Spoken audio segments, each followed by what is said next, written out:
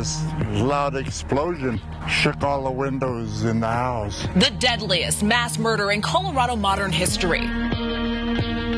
There was a seat of the airplane with a body in it. Dynamite stuffed in a woman's suitcase, an airplane blown apart in Longmont, dozens murdered. Blown to bits in the northern Colorado sky. And the man behind it all hoping to collect life insurance from his mother. You don't even realize what you're experiencing at the time until after the fact. 64 years later, it still haunts a Colorado couple, a couple who was the first to rush to the scene. Denver 7's Ivan Rodriguez with what they heard and saw. Colorado wasn't used to seeing televised trials, but this was the trial of the decade back in the 1950s. This is the first court trial ever televised in the state of Colorado. The dark-haired boy with the crew cut is John Gilbert Graham. John Gilbert Graham, the young man who would die in a Colorado gas chamber for downing that DC-6, murdering everyone on board. Just finishing supper that night, Conrad Hopp and his wife Martha remember the horrific details that began when something lit up the night sky over Longmont. Flight 629 left Stapleton International Airport at 6:52 p.m. The sun was sinking behind the Rockies.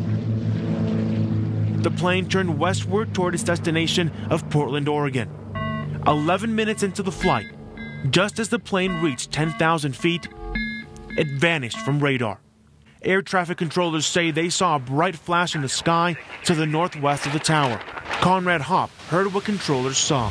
This loud explosion that shook all the windows in the house, and we looked outside and, well, we could hear the roar of the engines and the ball of fire coming through the air. The Hopp family knew something horrible had just occurred.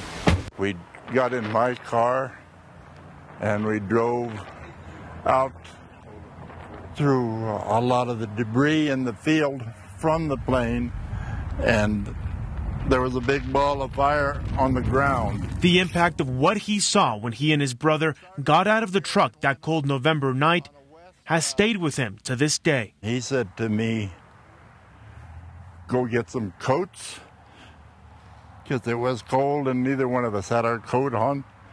And he said, "I'll stay here." And I turned around to,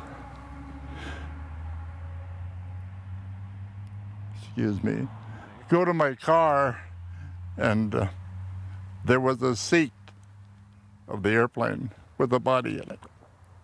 Flames and twisted metal peppered the field. For Conrad, the first thought was survivors. Are there survivors? There was one body that went into a straw pile. You don't find all of the bodies, and so we physically had to fork that whole straw pile apart and to find the body. The 6-square-mile debris field did not include survivors. All 39 passengers and 5 crew on board died when a dynamite-packed suitcase exploded, ripping the plane in half.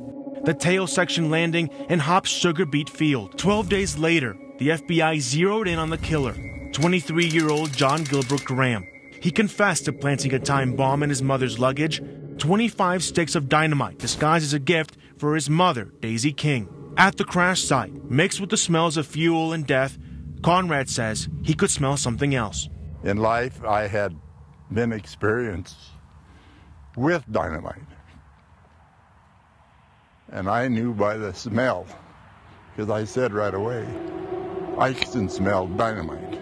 The FBI says the son bought more than $37,000 in life insurance on his mother before the flight took off. The horror of that act has never left Conrad.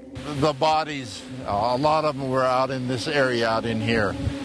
The one child that was on the plane, his body was found over in the other farm over here. More than 60 years later, development is crowding out the site where Flight 629 came to rest. There are no markers, no memorials, just memories of a day that changed the lives of mothers, fathers, sons and daughters of 44 people on a flight from Denver to Portland. A flight that ended with a single act of greed. At that point in time, you don't even realize what you're experiencing at the time until after the fact. When you think about it later, it takes its toll. Ivan Rodriguez, Denver 7.